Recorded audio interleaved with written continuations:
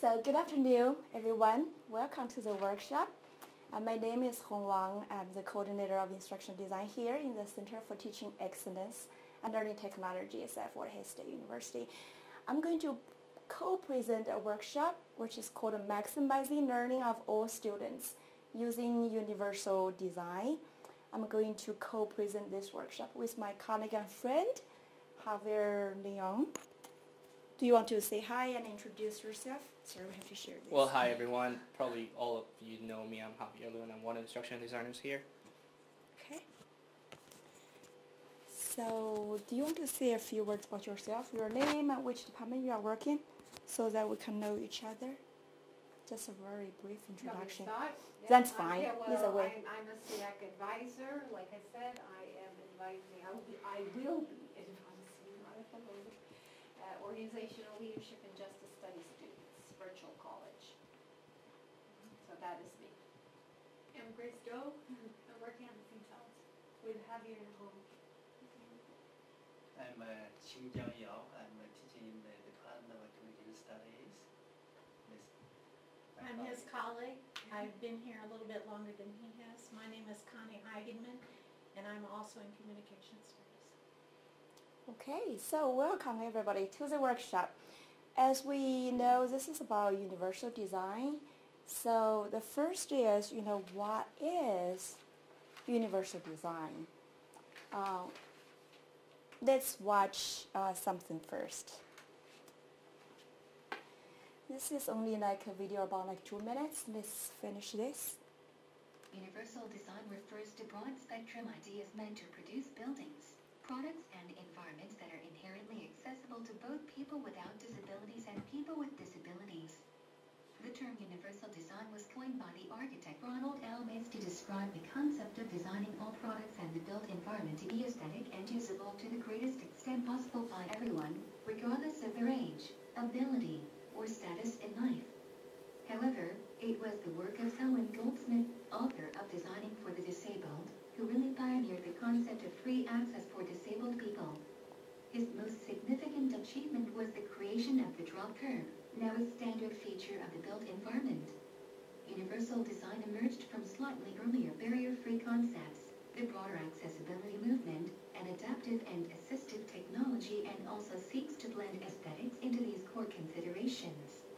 As life expectancy rises and modern medicine increases the survival rate of those with significant injuries, illnesses, and birth defects, there is a growing interest in universal design. There are many industries in which universal design is having strong market penetration, but there are many others in which it has not yet been adopted to any great extent. Universal design is also being applied to the design of technology, instruction, services, and other products and environments. I don't know why SUS has to do with universal design, but you get the message. I had no idea that's what this workshop was about. Okay, so we get a little bit general idea about universal design. So basically, originally, the idea itself comes from architecture. So for that, I think most of us are familiar. Anybody can give a quick example of universal design? Basically, it's a design approach that can be used in many different products, process, including architecture, design of computer lab, design of instruction, design of learning. But one quick example I can think about, I think most of us can think about is, for example, on campus. For students with disabilities, in traditional buildings, we often have curbs. But for universal design, instead of curbs, we have ramp, right? Electronic doors are also a good example to show universal design.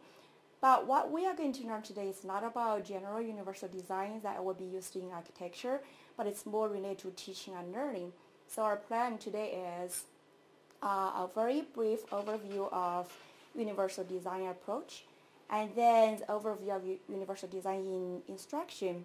What are some of the basic principles and how to apply those principles in instruction. So that is my part. And then my partner, friend, and colleague Javier is going to talk about the universal design in learning. So I'm going to continue, and after I finish that, Javier is going to talk more about the universal design in learning. All right, let's come to the universal design of instruction. You know, on the surface, maybe some people will say, hey, universal design, that means one single design approach that fits all the different sizes of the classroom. And actually, it is not. So my understanding is understand universal design as flexible design. That is the easiest way to understand. It's flexible design can be used in a diverse way. The purpose is to meet the different needs of the students. So that is universal design. It doesn't mean just one single design approach to meet all the students. Basically, it's a flexible design approach that can be used in a diverse way to meet the different needs of the different students regarding their, ability, disability, age, or gender, or learning style, or native language, race, ethnicity, and other characteristics. So that is universal design of instruction. But how to apply this principle in the universal in instruction? So we can see that in different aspects of instruction, for example, the class climate, interaction, basically all the basic elements of instruction. So let's come to some. Next is why. Why do I need to care? That's one of the things we often talk about. We know this approach, but why do I need to care about universal design? There are so many instructional design models. Why do I need to care about this one? Now let's watch another. Rectangles move across the screen. Various scenes. Let's watch another video, but this video is a little bit long. We're going to list all the resources we used during the workshop, so that you can watch all of them after the workshop. But we're going to watch part of the video so that you can see the different instructional context, and also you can listen to the comment and talk from different professors from different disciplines, so that we can get kind of idea of universal design. A student at a computer. A young woman building a paper airplane. A dark-haired student tosses his paper airplane and it lands on a desk. Someone reads a braille document and a man signs. The screen reads, Equal Access, Universal Design of Instruction, with our host. Hi, I'm Cheryl Bergstaller. I used to be a math teacher. A chalk stick figure is near an algebraic formula. I used to be a technology teacher. The stick figure is near a computer. My students were in middle school, high school, college, and online. In all these settings, I've experienced the challenge of connecting to all of my students. The stick figure Cheryl is in front of a class. 3 students' smiles turn to frowns. Today, I'm the director of Do It at the University of Washington. The screen reads, Do It. Do It stands for Disabilities, Opportunities, Internetworking, and Technology. Back with Cheryl. Do It serves to increase the success of people with disabilities in education and careers. We have ideas for you on how to reach every student in your classroom. On the computer chalkboard, happy faces dot the screen. In a lab. Filling it about halfway up. At every academic level, there are students with a variety of backgrounds, interests, abilities, and disabilities. Some learn best visually. Others are auditory learners. Maybe English isn't their first language. Or perhaps a student has a physical, sensory, or learning disability. The challenge is to maximize learning for everyone in the class. Universal design can help you do that. Rodney. Well, I think that really the whole notion of universal design is really an exciting concept that really allows a professor to really explore a lot of different methods of teaching and instructing. Al. And one method does not fit all students. Traditionally, we've always used the oral method of teaching. But universal design offers us other avenues, more options. Therefore, we can reach more students. Outside. Universal design isn't new. It's been applied in building construction for many years. Doors with sensors open for everyone, regardless of their size, their ability to walk, their strength, and an armload of books. In education, universal design means instructors anticipate student needs rather than simply react to them. Rodney. I try to teach to all different ability levels, all different interest levels, and so showing them caption videos having discussion groups, finding different ways to really capture their knowledge, and kind of breaking out of that traditional mold that I think we've become accustomed to sometimes in higher education. Universal Design and Instruction strives to make the environment, teaching methods, curriculum materials, and all other aspects of instruction accessible to all students without the need for adaptation or specialized design. The goal is to maximize the learning for everyone. Linda, good teaching is good teaching. And if you use really good strategies, it really benefits everybody in the class, not just the students with disabilities. Universal design can be looked at as a process in which teachers proactively plan for students with diverse characteristics, or as a set of strategies for inclusive curriculum and instruction. Grace. Not knowing who you have as an audience, what their level of preparation might be, what their life experiences, what their cultural background might be. When you present materials in a variety of different formats, you're going to reach as many individuals as you can and assist them to be successful. Okay, so we stop here for this video. So what did you get from several minutes of this video?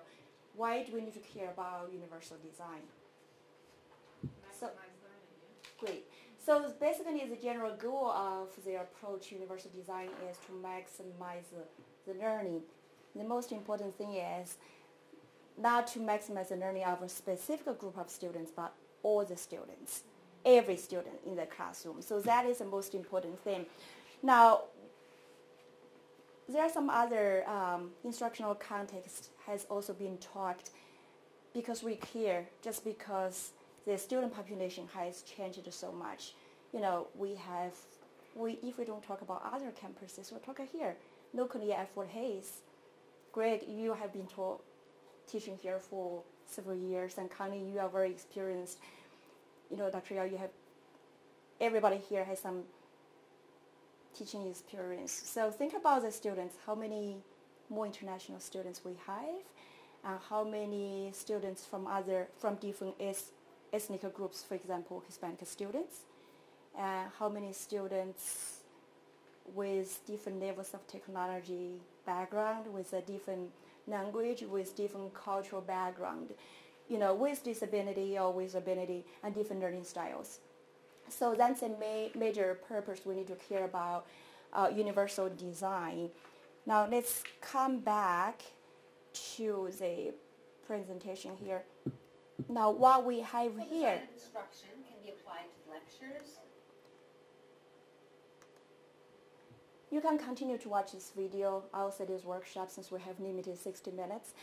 And then there is some institutional efforts here related to universal design, although it's not called universal design, but it's related to the universal design approach. Like one of the committee we have here, and some of you are already familiar, is Internationalization Committee, which is hosted by the graduate school, and Dr. Tim Crowney, who is the graduate school dean and also who is assistant provost of internationalization, is chairing this committee. So this committee is basically deals with multicultural, teaching and learning related to those issues, but not only to those issues. And then another committee I think we have here at Fort Hays is TIOFO, Diversity Awareness. And actually, Dr. Yao, you know that, and a couple of you serving on the committee, and I'm also serving on the two committees. It's right now Shiana Meyer and Dr. Robert Moody. We have a faculty member, we have somebody from Student Affairs. They are co-chairing this committee so that we can, considering some of the issues in students, deal with the diversity issues.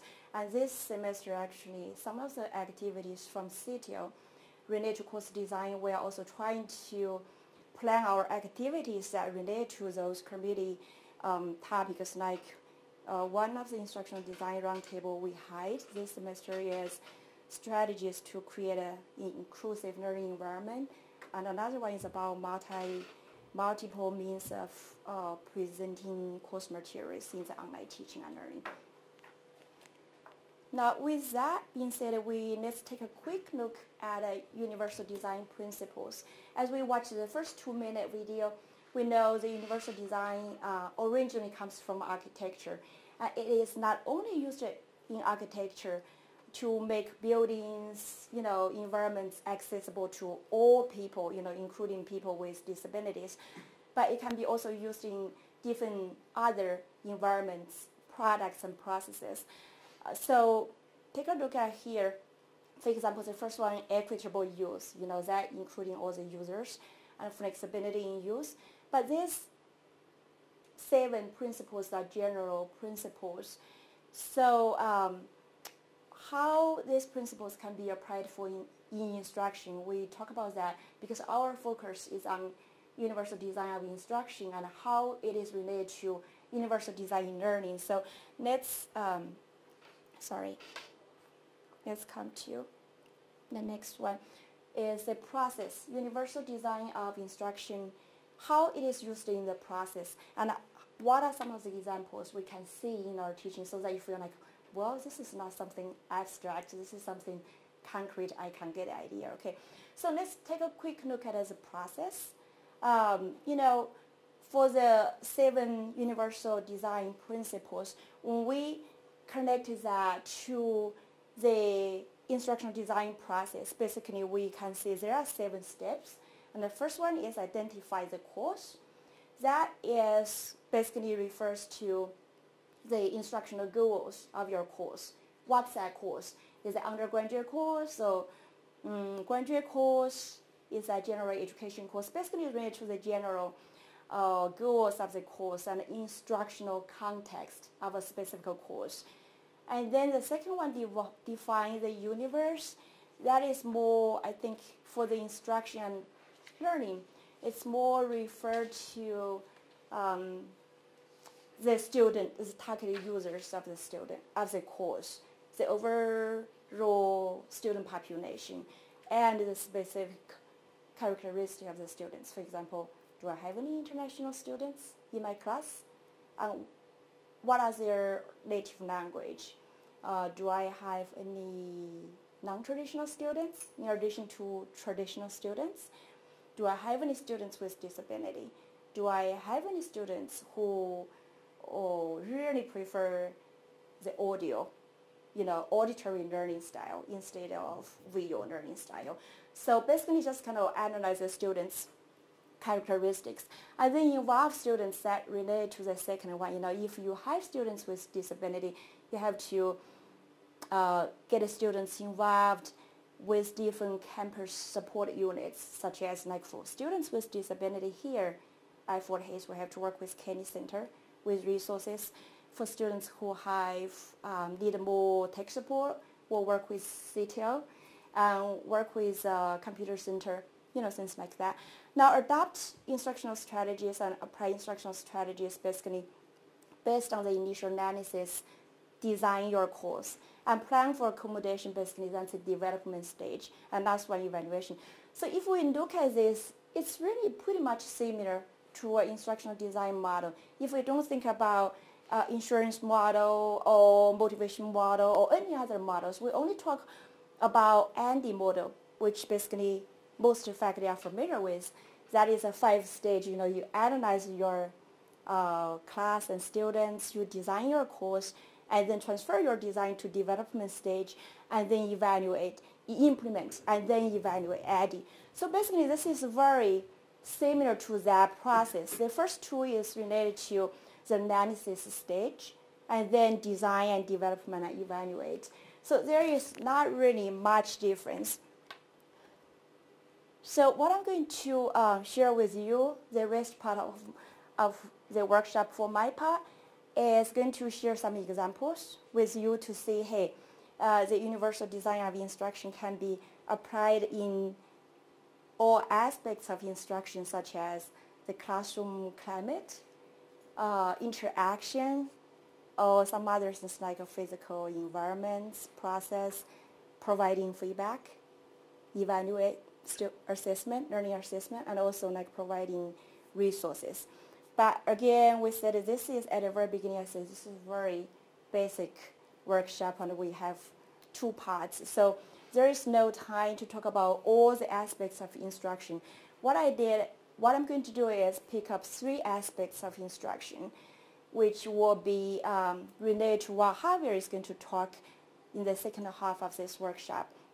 So what I'm going to share is, the first is how to relate classroom activity or classroom climate to universal design, how to relate interaction to universal design, and how to relate the information resource and technology to universal design from the instruction side. And then Javier is going to talk about universal design of learning from 3 parts. One is multiple means of representation, multiple means of expression, and multiple means of engagement. So these 3 parts from instruction side and from learning side, just kind of we connected the dots together to give you a whole picture, okay?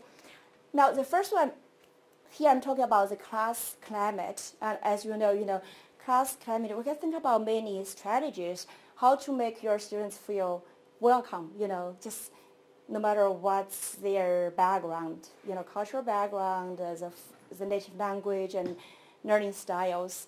For some small regular size of class, I think it's very easy to handle. But I'm more thinking about large classroom and its online environment. What are some of the things we can do to welcome students? Any free sharing? Force them to introduce themselves in Great. class, especially the online classes, Yeah. get a sense of who their classmates are. Yeah, to add that personal presence and human face in the online learning environment. Yeah, definitely. So let me get some example here. Yeah, Greg mentioned, just welcome the students. So there are so many ways to welcome your students in an online class. You can, the simple way is a text message, welcome later. Some of the faculty doing that. And for this one, we have an audio welcome message. We can play 1 second. Sorry. Hello, everyone. Just 1 second.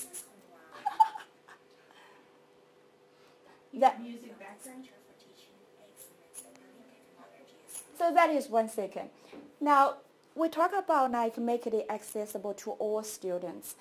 The main reason I show you the audio is not only just the audio, but also I want to show you there is a text transcript. Maybe you have a student who have hearing impairment. So it would be nice to provide the text transcript so that they can read the text. Okay, I will come back. Yeah, here's just 1 second. Yeah, so this is one way, and then there are some other ways, make your welcome message. Some other strategies we can think about is address special needs in your syllabus. Most of us do for students with disability. If you need a special needs, if you are students with disability, feel free to contact the instructor and using the resource from Kenny Center. And there are a couple of other things that I also do, but I'm going to ask you to share after I share, to address if I have international students. I do address that, because sometimes there is language issues for the classroom. So if they need any special need, feel free to let me know, and also technology need. For the online class, we don't know whether that specific students is the first time to take an online class. Like your course, last time, I think Greg did a very good job last time, mentioned that, hey, if you need a special need for Blackboard, here is some resource, or feel free to contact me. So to address those different issues, different needs in the class, that's a good example to make your students, all kinds of students, welcome. And another thing, I think this is less popular in online learning environment since we cannot see much visual cues, but in on-campus classroom, I think, try to avoid this stereotype. Maybe sometimes we think, well, a certain group of students are smart, or a certain kind of group of students maybe not. So try to avoid those kind of stereotypes because we have to do that based on their performance. So that is about climate. Another thing I also think about is make us as online instructors available and approachable in the online classroom, like contact information, virtual office hours, things like that. Okay.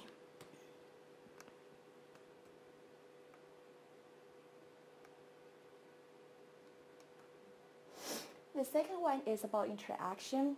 I think for the online classroom, I talk about interaction, not only interaction, interpersonal interaction, but also interaction between the students and content, and then the interaction between students and interaction between the instructor and the students. A couple of examples I want to talk, since I'm watching the time and it's about time for Javier. In the classroom, I think we speak clearly to our students, use a simple language. Just maybe we have international students whose native language is not English, make sure they understand. And another thing is I think I try to avoid some jargons, using some simple language. That is also important. And try to think about some special situation. I will take, like, for example, the conference. For example, the virtual office classroom, virtual office hour. When I said about virtual office hour, I do not require webcam, but I do require my students use a headset for the audio part, but I do not require them for the webcam. One is because of the limitation of the video capability of Skype or Adobe Connect, and another thing is I think about my students maybe from a rural area of the country, and then it will take more time, more bandwidth for that internet connection. So instead, think about those special issues when we plan our course. That is important as well. Now, this one, thinking about information resource and technology, that is more related to, I think, the multiple means of representation, which Javier is going to talk about. But I only show a couple of examples in my teaching, and then I will pass to Javier.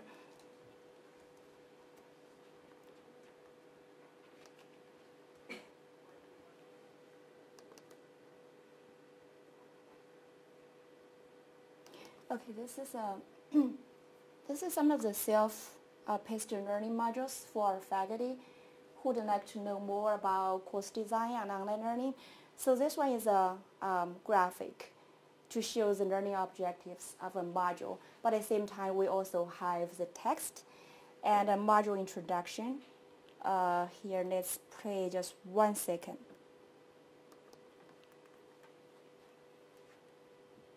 Hello everyone. This is Yuan from the Center for Teaching Excellence and Learning Technologies at Fort Hays State University. Welcome to Module 1, Introducing Online Teaching and Learning. In Module 1, we will learn some basics about Okay, so you get the idea. That's a different way of presenting information.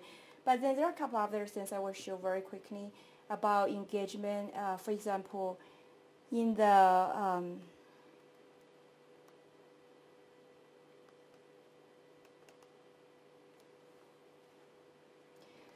instead of text, we have video using as a teaser to introduce a topic for a specific module. And then we also have online assessment and have some interactive online polling to engage students. So by showing a couple of examples in creating welcoming class climate related to interaction activities and information resource, I'm going to pass that to Javier. Let's see here. Okay, just to get a temperature check, is everybody comfortable with universal design? Universal learning now, so. Of instruction? Okay, great. All right. If we have any questions, we can do some discussion. So this is the part that I need a second to put this microphone on. Okay, so. We love technology. Yeah, we love technology that sometimes it handicaps us. Okay, so universal design for learning is not a subset of universal design of instruction. What it is, what you have right now in front of you, it's an actual framework.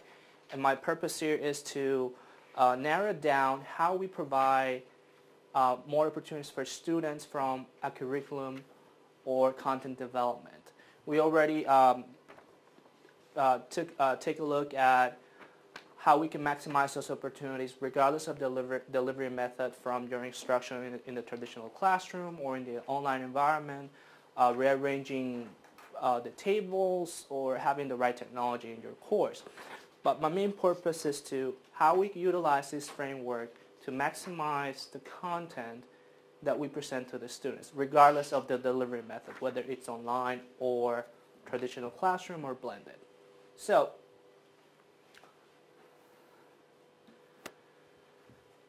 universal design for learning derives from learning sciences, and there's a lot of mumbo jumbo science behind it. So basically what it relies, and the images did not load here properly, is that this framework relies on 3 aspects of brain science. The first one, it's multiple ways of representation. It's how the brain recognizes different patterns, different types of content that we see, that we sense. The second one is strategic networks, means that how do we perform those tasks? Is depending on your learning style, are we visual learners? Are we auditory learners? What kind of learner are you? And effective networks is how do learners stay motivated, and how we can sustain that motivation through the development of engaging content, or even choosing the right content, or providing different ways to represent the same content and keep your students motivated.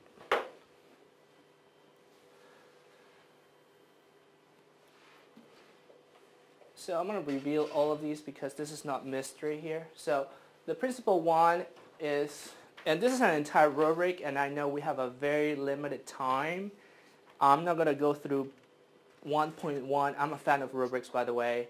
I'm not going to go through every single point, but I'm going to highlight every single principle. The first principle is to, like I said, provide multiple ways of representation. The second one, provide students with opportunities to express what they know, to showcase their learning, their performance.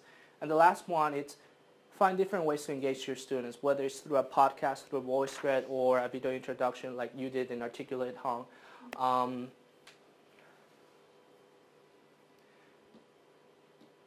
Okay, so, ooh, look at that.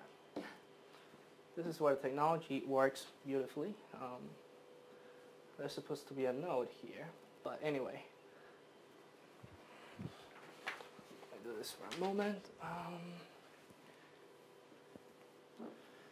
Okay, so I'm going to go through every principle and show you examples of how we can create or choose different open educational resources that we have available. So the first one is, how many of you have used avatars? Of course you did, huh? So In Blackboard, or it could be in Blackboard, it could be anywhere, online, offline. So for example, if you haven't tried Voki.com, it lets you create free avatars, and you can choose your own persona.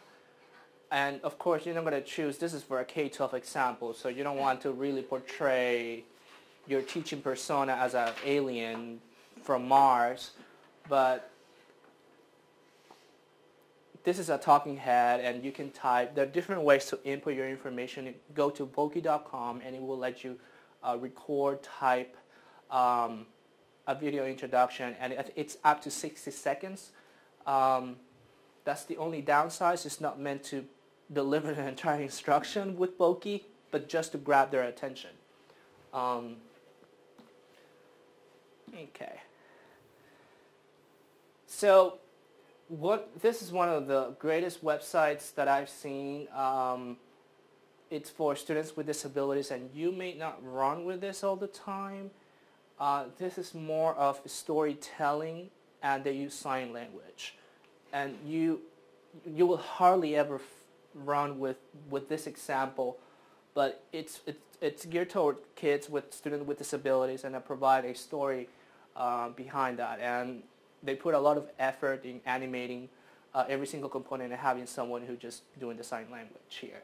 So that's sciencestories.com. You may never use it in your life, but if you know someone, that would be really helpful so that those type of students are not deprived from those stories. Go ahead. Yeah. Does it translate sentences for you? Or do you have to use sign language beforehand? It does the sign language first, and there's a transcript. Right. It doesn't translate, though. For international students... I can't tell them what my welcome is or what my speech is, and then it will put it in... Right. This is like pre-made leapfrog type of thing. So you cannot really tweak. It's not a service. It's already done for you. I mean... just pick up the story from... Right. Just pick a story that you want to deliver, and it's all free. Okay, I'm going to close that alien. It's freaking me out. So how many of you use concept maps in your courses? Anyone? Sometimes. Okay, why you use concept maps? Well, when students have questions, then I think I need a map to answer their question. That's great. That's my approach when a process is too complicated and I want them to simplify. I give them a concept map, like this one. I was like, oh, I have the example in front of myself, like in front of me. I'm like, oh, how am I doing this? So, besides this example, there's another example. So if you go to visawords.com, this is another way to visualize a dictionary by connecting the dots. So you enter a word. Let's see what it can find. World. So it makes those. It doesn't only give you the. It doesn't give you the description, but it gives you the connections of. This now connects to global, planetary, worldwide. Maybe you can use this as a teaser in your courses if you're teaching English 101, English Comp. This is a good way to put in your announcements or like an opening in your presentation, or have students to analyze why the connections, why this node is not closer to this one. You can get creative with all these kind of things. So that's visawords.com. So the only thing that you have to be careful is that when you open the site, the words are random, and when I opened the site, there was a word that it was a bad word there. So you have to be careful. You have to pre-select your words ahead of time. So a little FYI there. So I think Hong already showed you QWiki when she gave you the definition of universal design of instruction. And what it's different about QWiki is that we're so much used to reading like Wikipedia.org, which is a great resource, but if you go there to qwiki.com, it gives you an alternative. I call it the visual QWiki because it provides you the audio visuals and the collage that it's moving and provide you the captions for it. So if you want to, it's like a Google search page, and if you search for Hayes State University,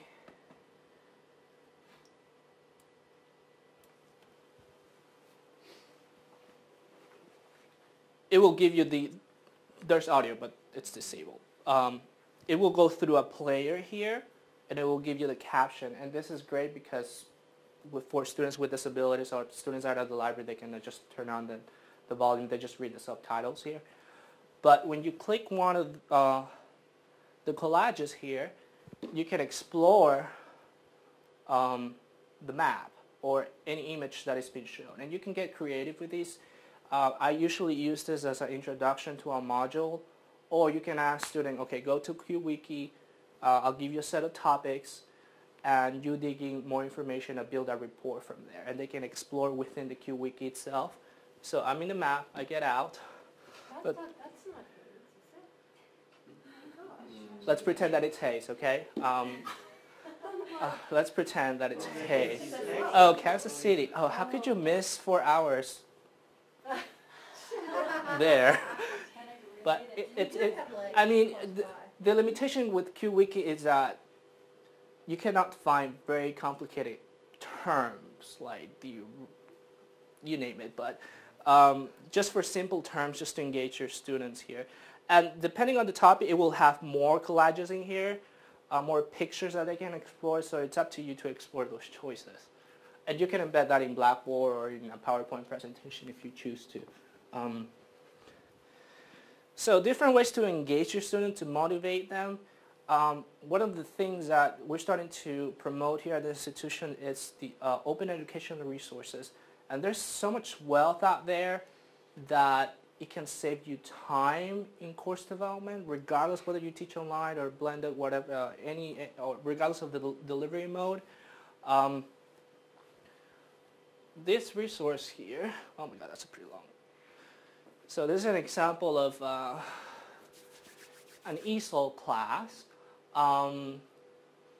There's, and probably Connie would, the communication faculty would benefit from this, is that there's all kinds of activities. If you go to ESOL online, I'm not going to read the entire URL, but .tki.org, you can search all kinds of instructional activities.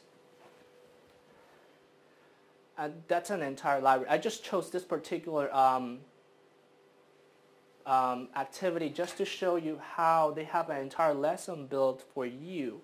I mean, of course, you're not going to copy and paste the lesson, but you're going to reference to that page. There's a wealth of open educational resources that you can use, like search engines, that I wish we could devote an entire session to search and exploring those options. So, any questions so far? Am I losing you? Yes, no? Okay, great. Okay. So I'm really excited about infographics and how we can visualize information beyond of what we're used to reading. And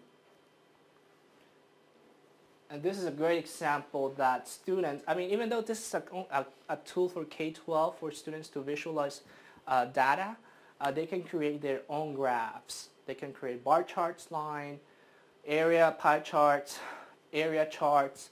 Of course, we can tell your students, hey, go build that in Excel, but this is a great interface that they can go and build their own, and they can choose the type of chart that they want, enter the data, add the labels, just like in Excel, but it provides a better interface for students. And if you want your students to not just to articulate what they know, but visualize it and post it on a discussion board, this is a great way to do that. And of course, I have 0, but you know what I mean here. So interactive posters. How many of you are familiar with Glockster? Of course you do. So Glockster is a, imagine that you're looking at a poster, but this is a poster that you can interact with. And this is an example of a high school. And they created a poster here with a description of it, and they can include video. And you can embed all kinds of great things, manipulate images, and create your own posters.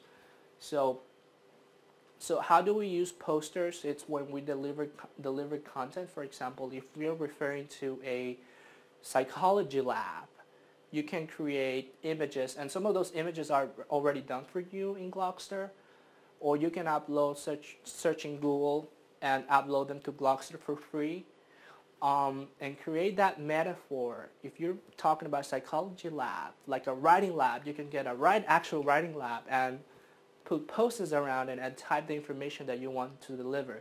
You can also link to PDF documents that you have in your that you have in your on your websites or external websites, and you can create that learning experience or that design metaphor. So you can try Glockster.com. Don't try the edu because they're going to charge you. But if you want to play, it's all for free. You can take it, you can display it on the website, you can take it to Blackboard anywhere you want. So probably for advising, if you want to create a newsletter or poster about the virtual college or a particular program, you can start creating there. And we have lots of multimedia that that you can reuse and import within the project. Okay. So this is the boring part. And this rubric, and it's all in your handout. And I can send you the link to my concept map here. So because I didn't go through, this is like assignment for you to go through over this week, and I'll send you a quiz through Lotus Notes. You can download this rubric. You go to the UDL Center or the Center for Applied Special Technology. Well, I linked the actual document, but and you can download the actual organizers from the UDL Center. And it's the same one here. And if you go to that site, it has more examples of learning objects, external resources that you can reuse. Let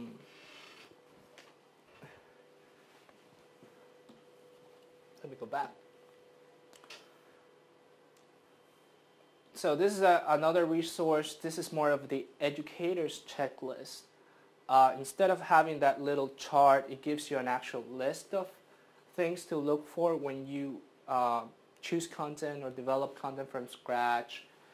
And you put your, it goes by the same principles, and it breaks down the rubric by it. And some of them will not be applicable depending on your expertise and the intent of the course.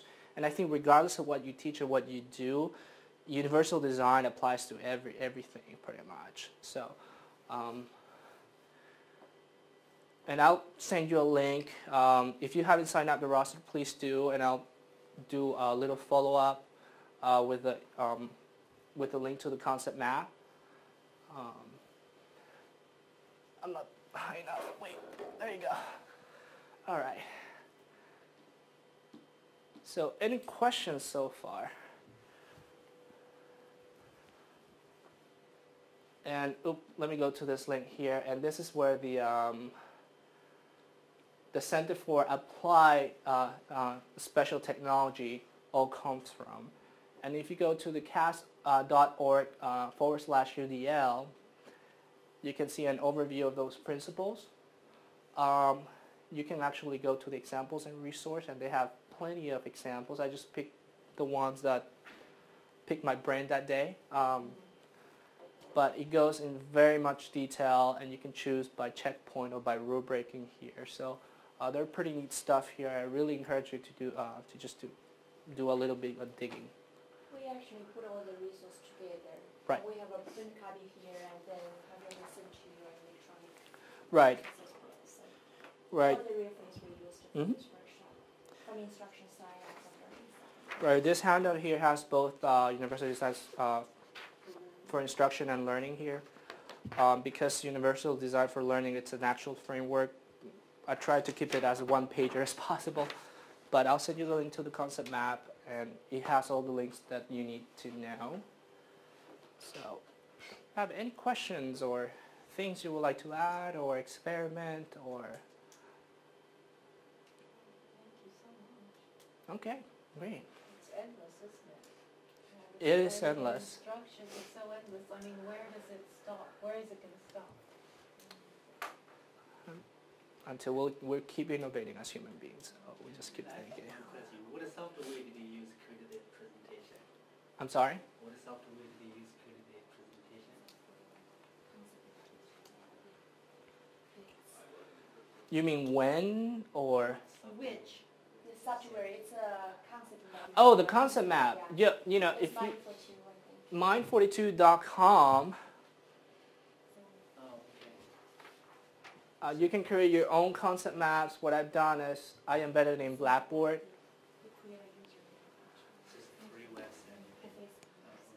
I embedded it here in Blackboard, and the reason I took it out is because it takes space. And I love working with this smart web where it just feels like a little iPad. Can't believe I said that. But, oh, look at that. It loaded all the images. That's weird. Right, so you can really zoom an app. And this is more suitable for, it depends what you want to do. If you teach traditionally, if you want a concept map, that's great. But if you teach online or face-to-face, you want students to showcase what they know or work collaboratively, they can put their concept maps together. And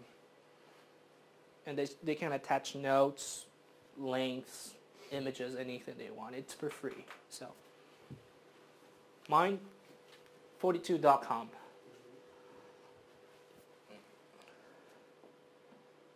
Okay. So, is there anything specific that you want to apply in your courses, or you're looking forward to something? Well, if you could go back to where you were, there was 5.1 over on the right-hand side, and it was talking about media for communication. I wanted you to, yeah. 5.1. Media for communication. Yeah. And you chose that because you're in communications, right? Duh. So if you go through every checkpoint, it gives you the checkpoint itself and a bunch of examples here. Animoto, if you haven't done movies with characters animating them, you can use Animoto. Just animation tools. Yeah, I haven't tried. I tried Sam. That's a great tool. And it will tell you, the good thing is it summarizes you the tool and it tells you whether it's free or not. And there's VoiceThread. Yeah, that's.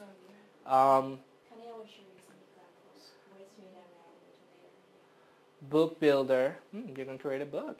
How interesting. Scrapblock. Scratch. So this is called a UDL Center. Right.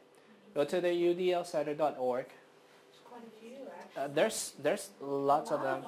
There's your Glogster. Yes. And just don't be around just one tool and what checkpoint. Depends on what you want to use it for. And I'm sure there's plenty of resources that it would satisfy different rubrics or checkpoints.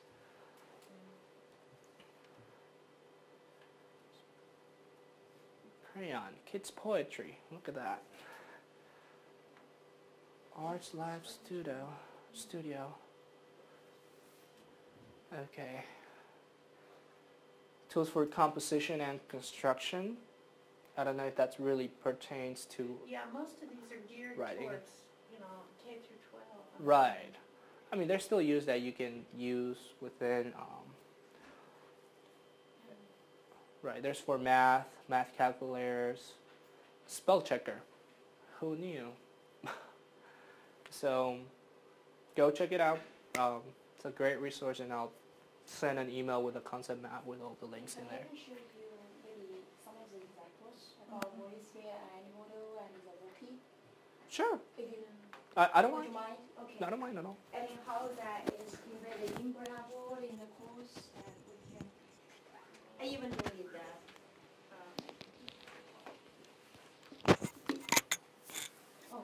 We didn't get signed. That's okay.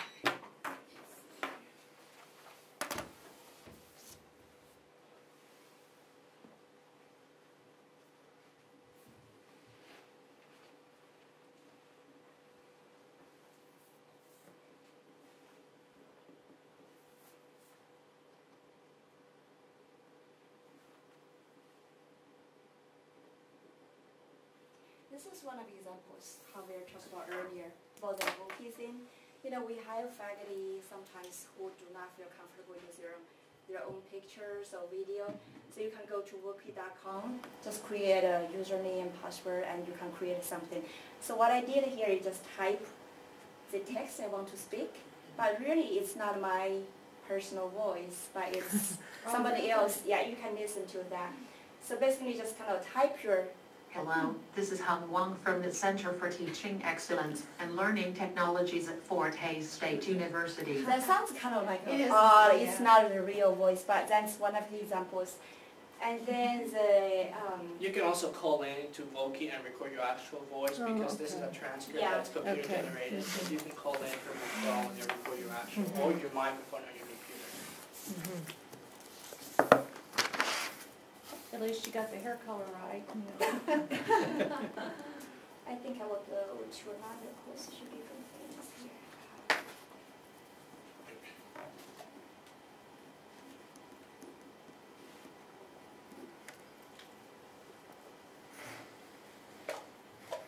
So many conferences now that are international, they have their own embedded stuff, and you can automatically do it electronically. Yeah. Just talk over your slides or whatever. The slide share is good.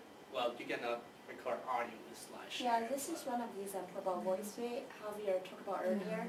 It's free for the basic use. It's kind of cloud-based application. So basically go to voiceway.com, create a free username and password, and you can talk in the beginning. So this one basically is kind of video discussion, using that to replace a traditional discussion board. So maybe you will like it as a different way for the communication studies. This is a discussion about different technologies in distance education. So you can hear what the students talk about. Either it's audio or video, depending on. Hello, this is Christy Korpstein, and this is my VoiceThread post about Skype. I just recently started using Skype. So this is one of the students' participation. This student is using webcam. So hello, I'm Becky Side. I am doing mine over Skype. I have been using Skype for the past 7 years. I started using it when... So we don't have to hear all of them, but you get an idea. Another thing is, I think for VoiceThread is we notice the sign language. That's another thing which is good for accessibility issues for students who have hearing impairments. You can hook up with a webcam and using the sign language, so students can watch that as well. And then add model, maybe one more example. I think I also used that.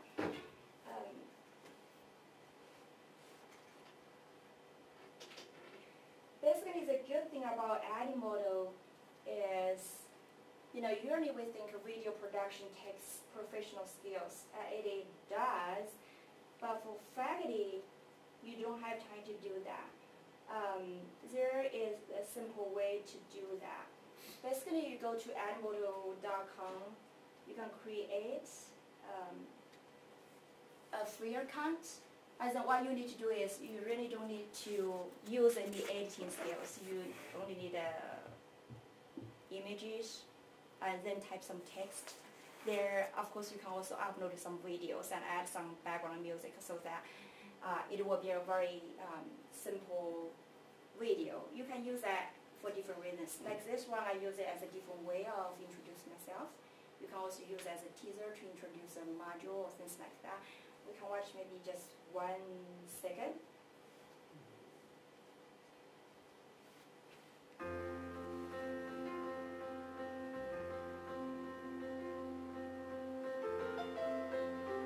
And the background music, they provide you with a library of background music. You don't have to make your own, so don't worry. So we don't have to watch one of them, but you get the idea.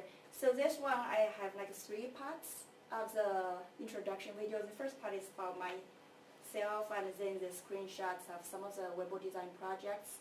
And the second part is about like interaction with faculty, with students, and last part is about faculty and personal life. So but you get an idea how that will work. So just some examples in real practice. Did you have any students use this for career services, finding jobs? Like if I'm looking for a job as a student, I can use any author and put myself in and say this is what I have, the skills and knowledge. Well, definitely you can use that. But for the students I just teach courses for the instructional technology courses. Sure. They do, some of the students use that as a tool to create something, but not really for career. But I would say for career services, looking for job hunting, resumes, it would be much better to create an electronic portfolio, I would say, to include all their projects and courses, different information. Electronic portfolio will be a better option. Is there a website for the students to create their digital portfolio? I'm sorry? Do you know any website? There's some good tools, but one thing I can think about is Google Sites can be a good option The only thing is you have a Gmail account and you have the free storage space and don't need much web design skills. There are lots of templates there you can create. And then there's some other resources. One more tool before we close. Livebinders.com. That is another one. That's another one. It gives you all the tabs on top, and you can create your own tab. It's like a folder system. You can create your own topics, and you can dump anything. And it's a free one. It's a free one. What do you call it? Livebinders.com. Binder. L-I-V-E, binders, B-I-N-D-E-R-S.com. A lot of higher ed, a lot of high school teachers uses it, but it's also part of the right. It's free that you can create lots of things in their portfolio. All right, Any thank other you. questions? Any other questions? Comments before we close? You guys are really good resources for free software. I hope it stays for Thank free. you. I cannot guarantee that. Thank you so much. Yeah. Free to